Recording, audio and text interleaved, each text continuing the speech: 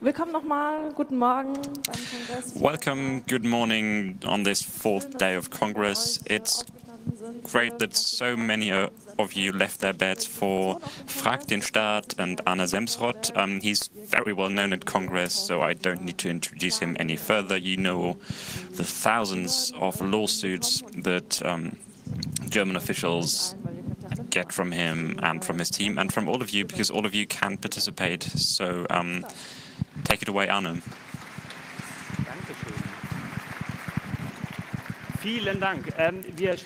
Thank you. We'll start with a small preliminary discussion. I'm going to have to disappoint you 3 times. If any of you got out of bed early to watch a music performance, that's not going to happen. And because Stefan's not here and I'm not going to do this on my own, because that would be embarrassing. If any of you came because of the CSU, there's not a lot about them, even though it's in the subtitle of the talk, but that's only because I thought we'd have a Minister of the Interior of the CSU by this time, which hasn't happened yet. But everything's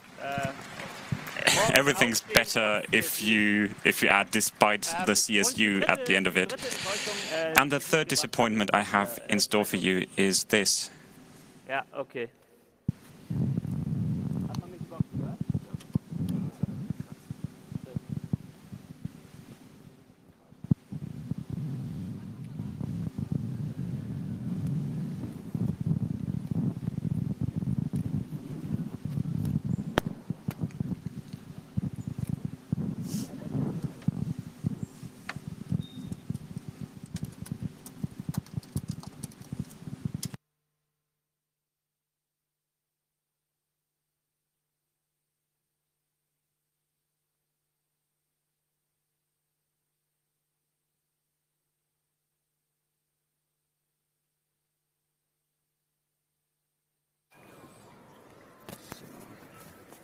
So, ja. Okay, hört man mich? Ja. Mir wurde gesagt, der Bart ist I was told my beard is to blame. Bitte sag das nicht Constanze. Please don't tell this to Constanze, because otherwise I'm going to get comments on my beard for the rest of the for the entire next year.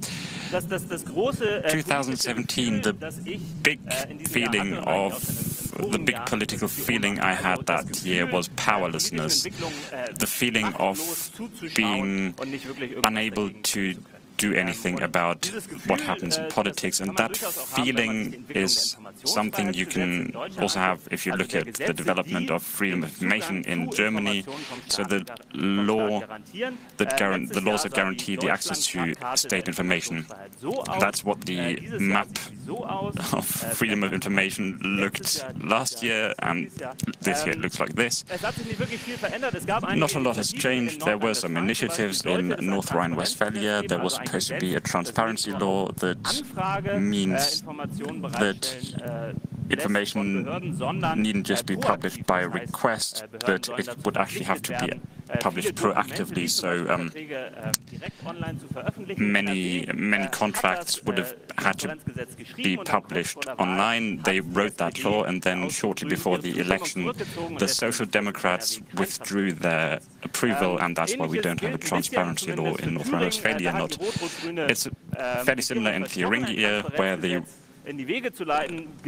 Social Democratic and Green government wrote a similar law, and the Social Democrats are currently blocking it. And it's similar in Berlin, where the Social Democrats are again blocking it. So it appears that this kind of law is something for the opposition, but when you're in power, you may not want to have this kind of law, and that's why we wrote our own law for We wrote our own transparency law for Berlin. You can look at it online, you can comment it. And then we are going to start a referendum in the next couple of years, because if this kind of initiative doesn't come from within Parliament, then we have to start it from without Parliament. Aber ich glaube, noch ein bisschen entscheidender sind die 4 But Bundesländer, what's die man da more groß decisive die is haben the weiterhin 4 federal states that you see in red on this map. They still don't have any freedom of information laws, and it gets even more absurd when you look at the situation in Europe. If you see who else has freedom of information laws, that's pretty much everything except Luxembourg, Austria and Belarus. So these 4 federal states of Germany are in the same line as Austria, and those 4 are Bavaria. Bavaria still doesn't have a freedom of information law, which is unlikely to get under this Christian social union. Lower Saxony has seen a draft from the red and green government, but then their term in office was cut short, and there was no vote on it. But that may not be so bad, because it would have been the worst Freedom of Information Act in Germany. And we have Hesse, where the government has published a draft for a Freedom of Information law, which really is going to become the worst Freedom of Information law in Germany, because it provides, it means that the police and the secret services don't need to answer to Freedom of Information requests. And the 4th federal state without a Freedom of Information law is Saxony. Die Schrift wurde vom Hersteller so geliefert. The typeface was provided like that by the manufacturer. Schwarz-Rot hat the Conservative and Social Democratic government promised to write this kind of law. They're probably focused on something else at the moment, and that means that the Saxon police, shown of which you see an example here, doesn't have to respond to freedom of information requests as they would in other states. There's been a relaunch of the website of the Minister of the Interior, and also the Freedom of Information website now looks like this. Freedom of Information Act, Freedom of Information requests not at any cost. So that's the reputation within the administration.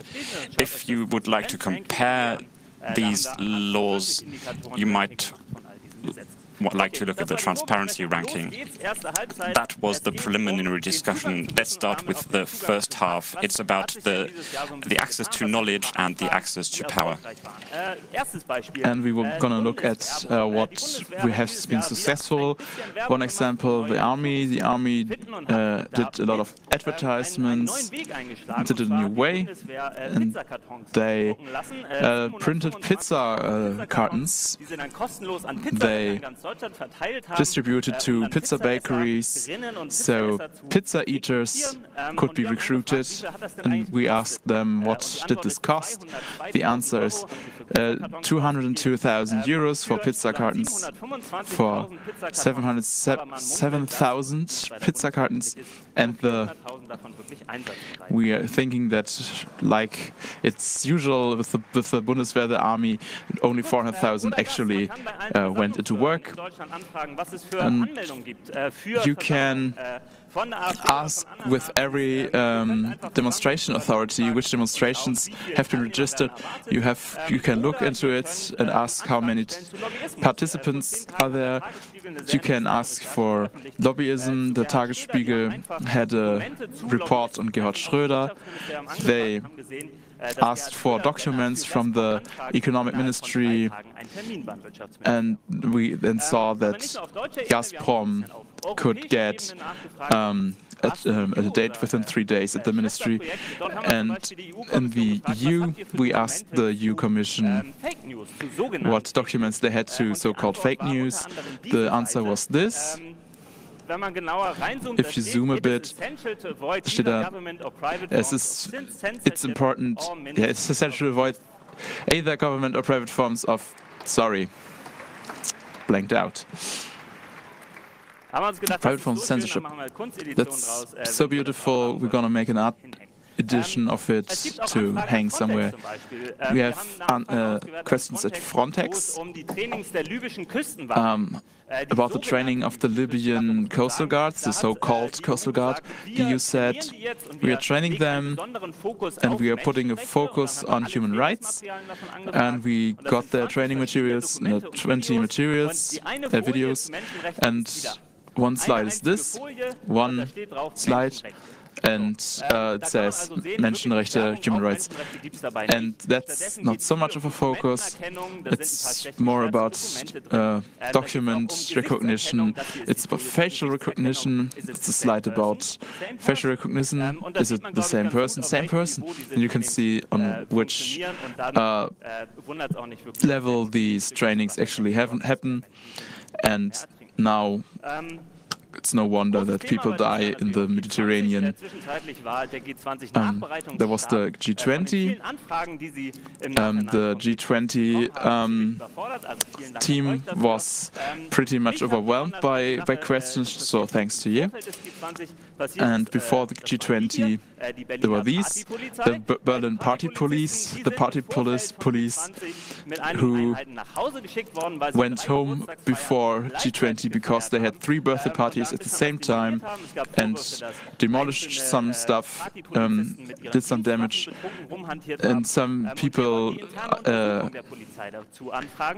according to rumors, just played around with their weapons, and the police said, yeah, sure, get the information, but it's €100. And we thought, yeah, that's about 10 caskets of Sternburg. We didn't want to pay it ourselves, so we put down a crowdfunding page and wasted too much time, and we had all the money in half an hour, and we could pay that. And haben dann letztlich diese interne Untersuchung bekommen. And got these internal research. It's not as important because of the content, but because of the details on how the police goes with these research. They went to the policeman and asked, did you drink too much? And they said no, and that's the principle of it. And you find some very specific denials in these. The police says there was no singing of Wuppertal Sons of Horse, and no demonstrative pissing with the whole squad. No collective urination for the purposes of a demonstration. So that was the first halftime. So this advertisement for the Frag mir den Staat app. You can download it in the beta version, and information freedom stays handiwork. Who has the power? If it's about powerlessness, I think much of this powerlessness comes from not knowing who has the power, who is deciding. And this year I looked at the weather law, the law of the German weather service. So Traffic Minister Dobrik said, we'll make all weather service data open data. So I called at the press and asked for the law, and they said, no, we wrote it, but we don't have the draft of the law yet. So we went to the weather service. This is your law, give me your law draft. No, it's not what we can do. This is so I went to Spiegel Online, they wrote about it, sent me this. They said, no, we don't have it. And what we have is just based on a DPA post. So I went to the DPA, sent me the law. They said, no, it's about the press, from the press note. Then I said, okay, who could have it? Looked at the whole plan. Maybe referat DG22. I called, put down a few mails. They didn't say anything. They didn't get a law. Then I remember we got some emails from lobbyists from private letters. They don't like this law draft. So I wrote them. So could you get me the law draft? And after 10 minutes, I got it.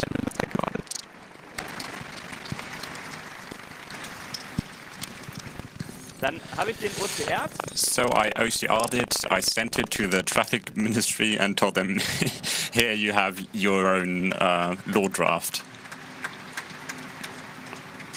And they didn't even thank me, completely impolite. But this is not a singular example. All drafts, after they've been passed by the governments, and all statements from lobbyists are non-public, and we thought we have to do something about this. And together with Abgeordnetenwatch, we got a list of all drafts of the past 4 years, and all lobbyists who submitted statements for them, and we ended up with a list of 17,000 documents, and wrote to all ministries and asked if they didn't want to publish those documents proactively. We got polite refusals and thought, okay, we're going to have to change tact and build this database that was searchable for the documents' titles, and when you clicked a title of a document, it would automatically send a Freedom of Information request to the respective ministry.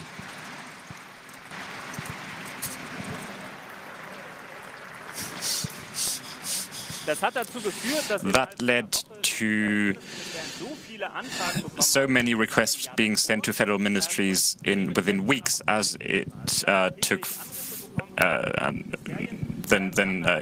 within the entire past year, and we had to pause it at some point because all ministries of the all ministers met and finally decided to publish all of those documents, and they're now all public on the ministries' websites. You can see them online on the websites of the respective ministries, or just centrally scaped at stellungnah.me. And we're very happy that this mechanism of mass requests is now being copied by others. This is RCU. They started a campaign about the travel costs of all EU commissioners, and now they have to publish their travel budgets. This leads us to the third half.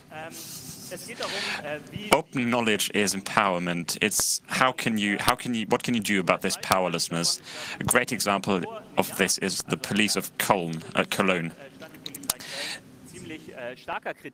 A year ago, they were facing heavy criticism because they were being accused of conducting racial discrimination, and we approached them and sent a Freedom of Information request and wanted to get all of the protocols from that New Year's night. So these are being written by individual police people and being submitted to the archive, and we wanted to know what they wrote into these, because that would allow us to know what actually happened. They refused this and said they would conduct an internal investigation. We sued them, and the Cologne Police Department will hopefully be forced to open these documents, but probably at 2019 at the earliest, because everyone's very busy, but that's okay. We want to set an example and want to make it known that this kind of thing has to be published. But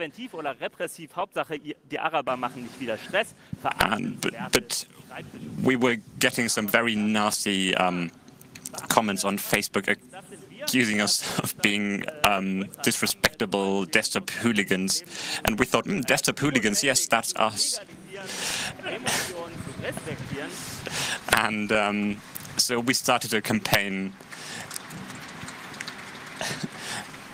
to legalize office technology instead of pyrotechnics. Yes, so we're the desktop hooligans. So what do desktop hooligans do? They sue. They sue out of principle. These are some of the authorities we've been suing in the past year.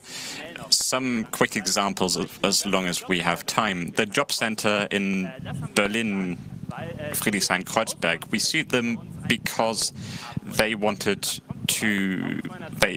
us to show information for our freedom of information request. We told them and said, no, that's not. There's no need to provide identification for a freedom of information request. They said, well, that's up to us to decide, and we told them, no, it's really not.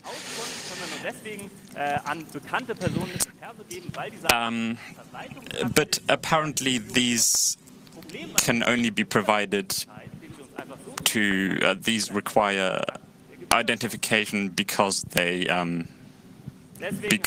are fees attached.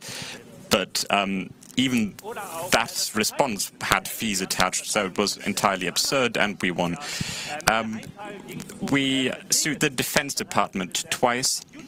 The first was about contracts with YouTube stars. They get YouTubers to advertise to get young recruits, and we wanted to see those contracts, and the Department of Defense said, no, those are business secrets of the YouTubers.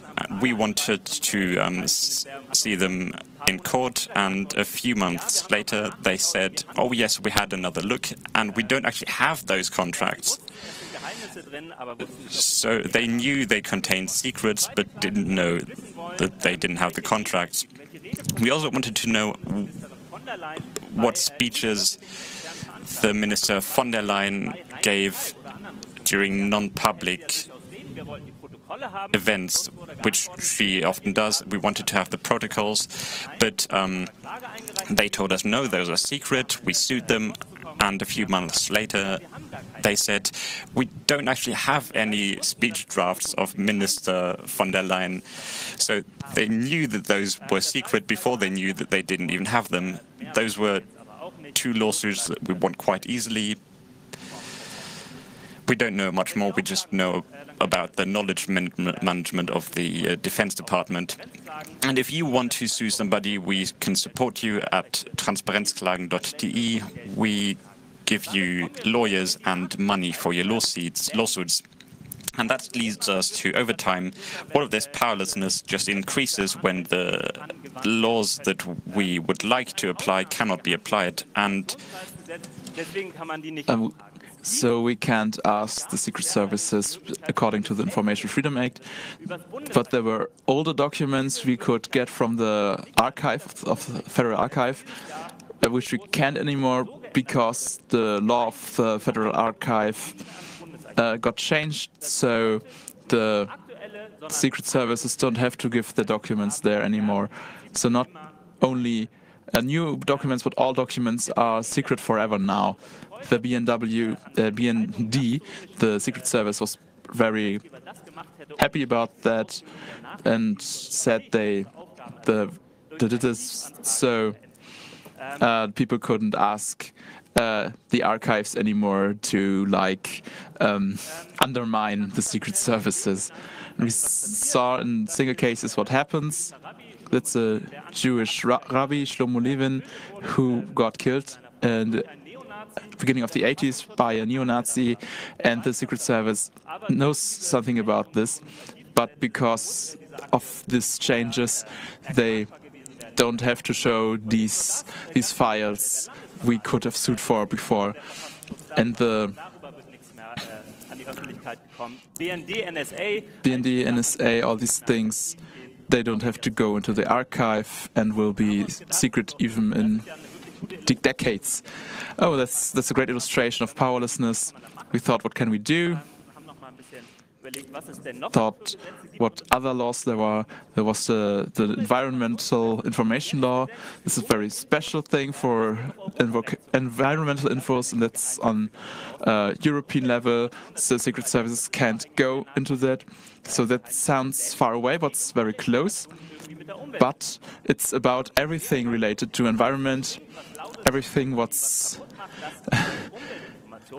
foul smelling or something is everything environmental stuff. So if you have something about a bomb or something, it's an environmental information according to this.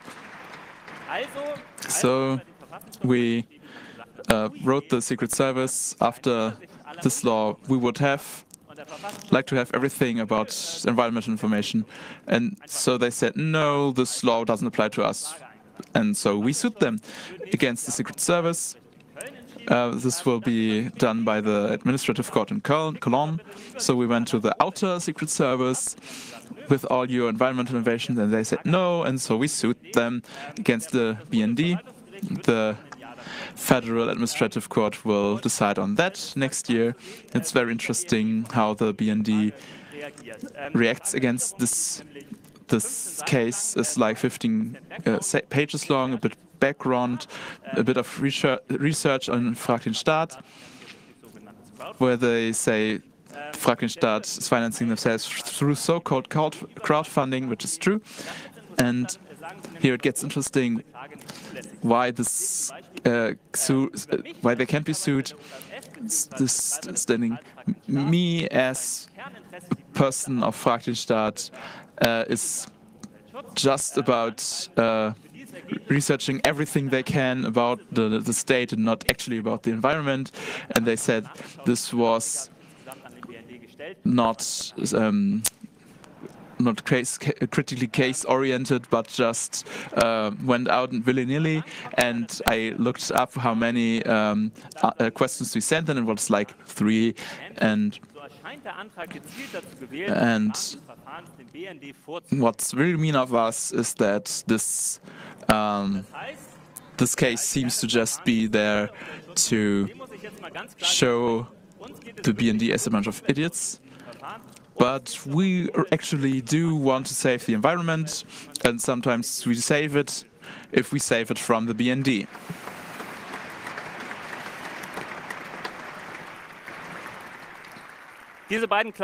Both of these cases costing about 10,000 euros. If you want to support us, you will get some stuff if you donate to us, a certificate. And on this, you can write why you are helping, just because you want to know everything, because you want to present them as idiots, because you want to abuse it, or whatever the hell you want. Thank you. Gut, das war's eigentlich. Habe ich doch noch Zeit, ja? Wow, wir haben Zeit für eine Frage. Dankeschön, Arne.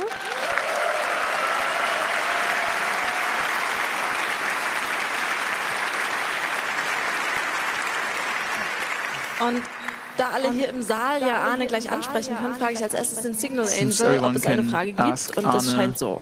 Danke. Nein, eine Frage haben wir nicht, aber es gibt sehr, sehr viel Lob aus dem Internet. Vielen Dank für deine coolen Aktionen, no question, für den coolen but a Talk. lot of standing ovations, so to say, from the audience there. Also, wo soll man seine Bitcoins hinschicken? Und Ethereums und alle anderen Coins, die man so hat? ja, haben wir gerade sehr viele welche übrig. Ja, wir haben ein Bitcoin-Konto. Ich glaube, wir haben auch ein Bitcoin inzwischen. Yeah, I think we do have something there. Die Assembly von der Open Knowledge Foundation und von Frag den Staat findet ihr, wenn ihr aus der Halle rausgeht, in der großen Assembly-Halle vor dem Kids Space. Big assembly hall, ist when you get sehr out of the schön. hall. Da kann man die T-Shirts und Hoodies und alles Mögliche kaufen und wahrscheinlich dich dann auch gleich noch finden, oder? Mhm. Sehr schön. Dann wünsche ich euch einen wunderschönen Tag, den letzten Tag des Kongresses. So, wish you a great day. Die habe ich. Oh, there's a question. Wir können noch actually. eine Frage nehmen. Yay. Ja, ich habe das große vielen Dank für den wunderbaren Talk. Habe auch die Plattform selbst schon mal genutzt für ein Umweltthema, sogar gentechnische Veränderungen von Linien. Aber meine Frage ist, ich wohne in Bayern und in Bayern gibt es ja die Möglichkeit eines Volksbegehrens. bestünde die Möglichkeit, dass wir in Bayern der CSU so ein Informationsfreiheitsgesetz auf diesem Wege aufzwingen? Ja, tatsächlich ist die Idee hinter dem Schreiben des Berliner Transparenzgesetzes, das dann auch redeployen zu können in anderen Bundesländern. Das ist sicher in einzelnen Aspekten dann unterschiedlich, aber sehr gern, das ist CC0, kann man sehr gern weiter woanders benutzen. Wir haben jetzt noch Zeit für Mikrofon 6 und danach müssen wir leider aufhören. Hallo, zunächst einmal vielen Dank für deine bzw. eure Arbeit. Meine Frage ist, wie kann man euch noch helfen, wenn man euch nicht Geld geben kann oder möchte? Indem ihr selbst Anfragen stellt, zum Beispiel, und das ist, glaube ich, das Offensichtlichste, aber auch, wenn ihr Ahnung ein bisschen von Juristerei habt, helft ihr uns sehr mit ganz vielen der Klagen. Natürlich findet ihr den Code auf GitHub. Freude heißt das Projekt. Da sind wir sehr, sehr dankbar für jegliche Form der Mitarbeit an der Plattform. Wir entwickeln da so ein bisschen was weiter gerade und ich glaube, da können wir noch mehr helfende Hände gebrauchen. Developing things on the platform, and we can do with each and every helping hand. Good. Thank you, Arno.